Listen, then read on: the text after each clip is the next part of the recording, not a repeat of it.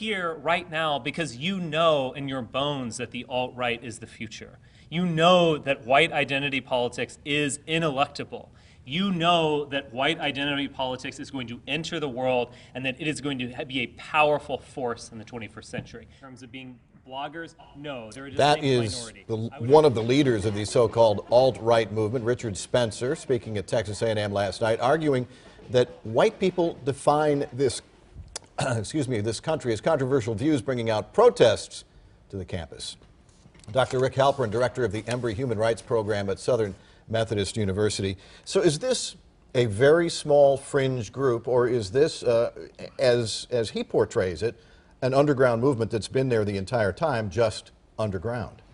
I think it's a combination of both, actually. They fortunately don't represent the majority of people in this country, but it is a constant in this country. These views, that mentality, the espousal of white privilege, whites only, of hatred, this has been constant throughout our history. You looked at what happened post-election, and there was that seminar in D.C. At which we saw what looked to a lot of people like a Nazi salute, and hail or heil Trump, your choice of how you heard it.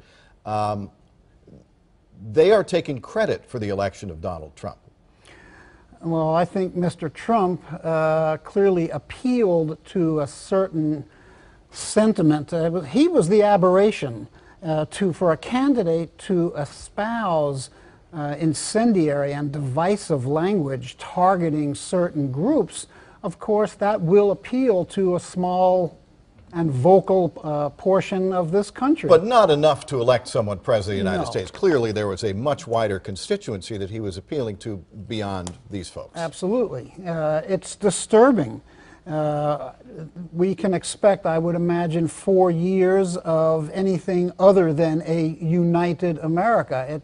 I can't imagine Mr. Trump using language that will suddenly be very different from what he used in the campaign. So people such as Mr. Spencer, they will be emboldened for the next 4 years. And yet he says it is his job. He has disavowed this kind of speech, which you probably find a little ironic after what you heard during the campaign. I do, and I just don't agree with it. I haven't seen it, and I don't expect him to change, I'm sad to say. Barack Obama campaigned 8 years ago appealing to a group of people who had been left out of the American dream.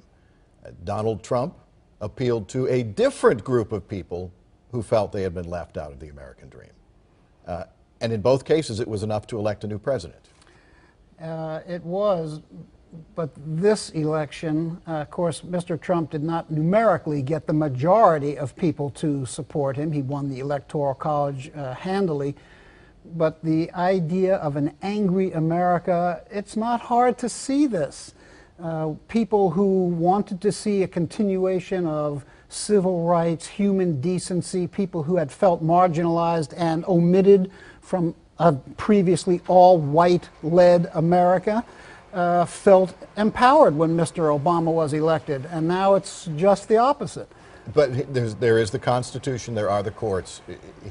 Donald Trump can say things, there are only certain things he can do. That's right. His language doesn't mean it's going to be what he says it is or what he wants. He still has to deal with checks and balances in this country, whether he likes it or not, of course. Dr. Rick Halperin, thanks very much. You bet. Thank you for having me.